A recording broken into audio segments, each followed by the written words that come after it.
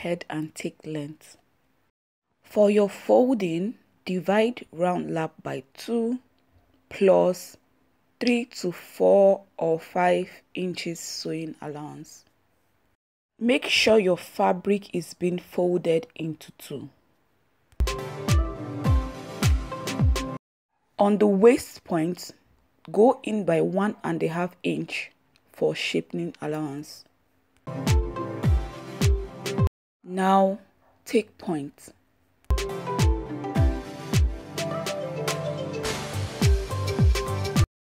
The first point is your waist point, but that is already sitting on the top of the fabric.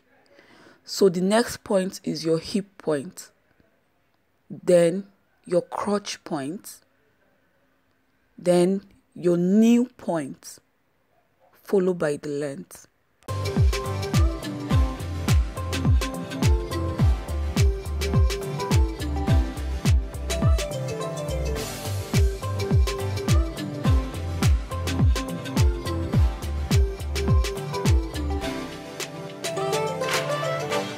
Waist, hip point, crotch point, knee point, full length.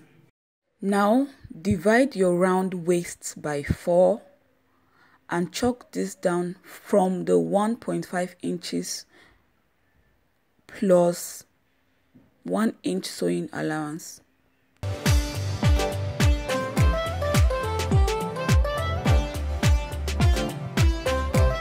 Next, divide your round hip by 4 and chalk this down plus 1 inch sewing allowance.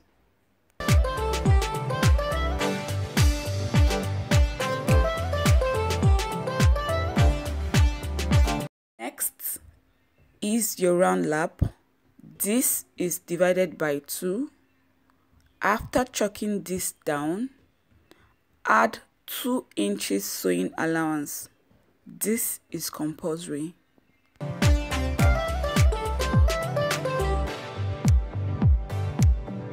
To get your middle point, place your tape on your crotch point where your round lap is seated and calculate what you have there. Divide this by 2 and chalk on the new point and on the base.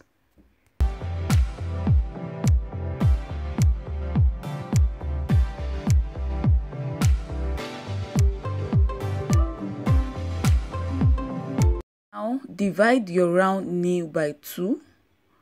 Whatever number you get, you chalk that from the middle point to the left and to the right. Example, my round knee is 21. 21 divided by 2 gives you 10.5. You divide 10.5 by 2 gives you 5.25. So you chalk 5.25 to the left, 5.25 to the right. Now on the base, you'll be repeating the same thing you did on the new point. Chalk the middle point, which is 7.5.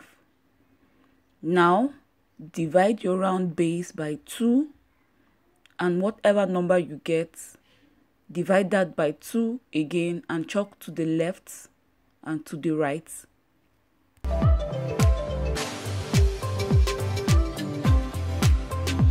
Go ahead and connect all points.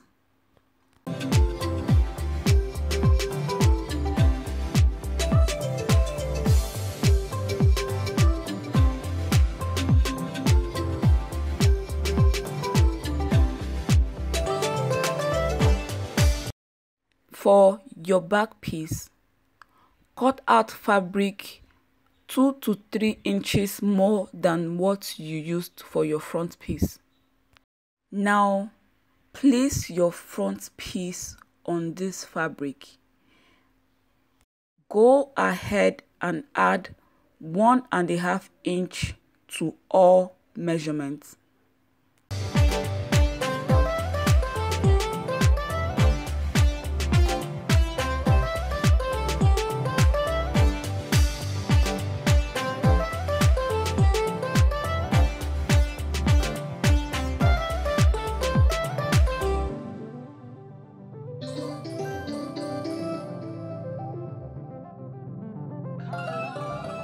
Make sure that the crotch point on the front piece and on the back piece is sitting on the same line.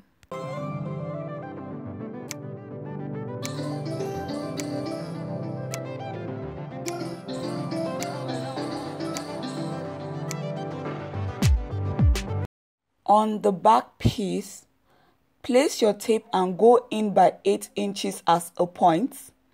Now take 1 inch to where the 8 inches is sitting.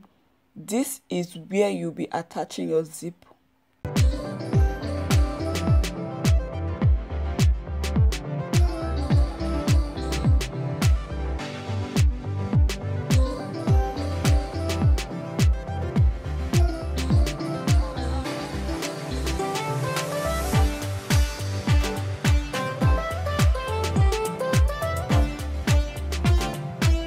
For the front piece dart, place your tape and go in by 3.5 inches and then go down by 1.5 inch.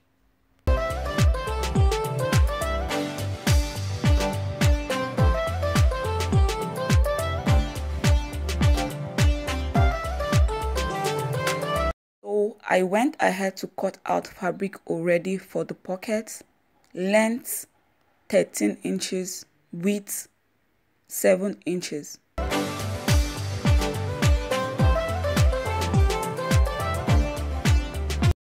Go in by 1.5 inch, then go down by 7 inches.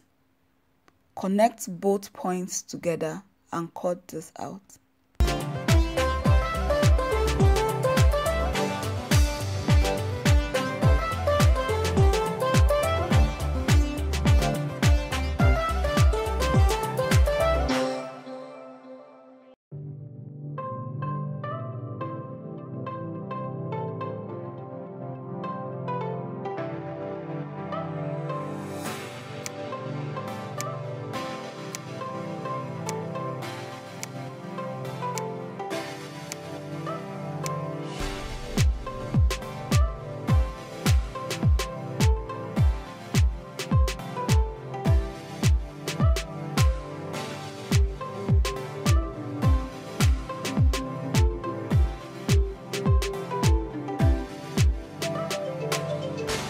Place pocket fabric on the front piece, right side facing right side.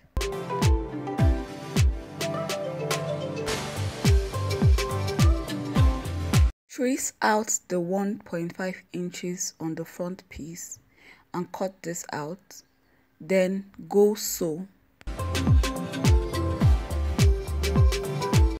Instead of top stitching, I will be using my hemming gum to hold this together.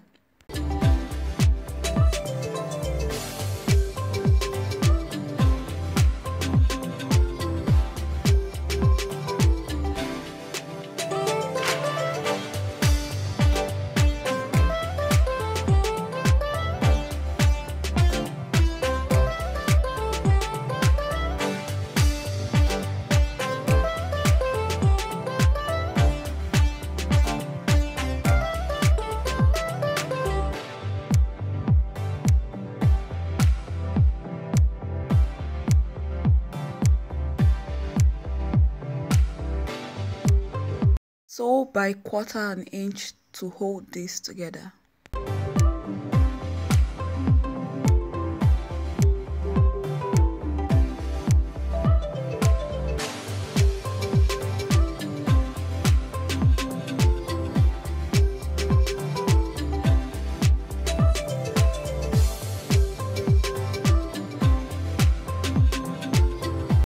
Sew by 1/4 inch to hold this together. Now place your back piece on your front piece, right side facing right side, and sew on the wrong side. On the crotch part, you sew by 1/2 inch. On the pocket side, you sew by 1 inch straight down.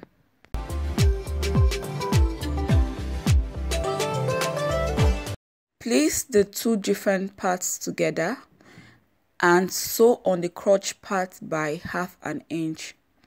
Remember not to close in the 8 inches you have for your zip allowance. So I added 3 inches to my round waist to get the length of my band. For the width, 5 inches, folded in ½ inch on the top and on the base. Now you place your band on the wrong side of the trouser and sew in the ½ inches first. You fold it to the right side and sew in the ½ inch.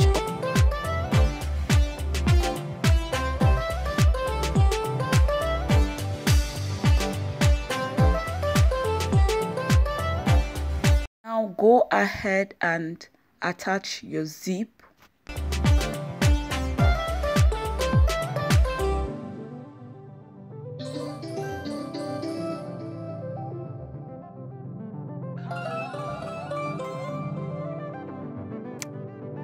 For the base of the trouser, go ahead and sew, then hem with your hemming gum.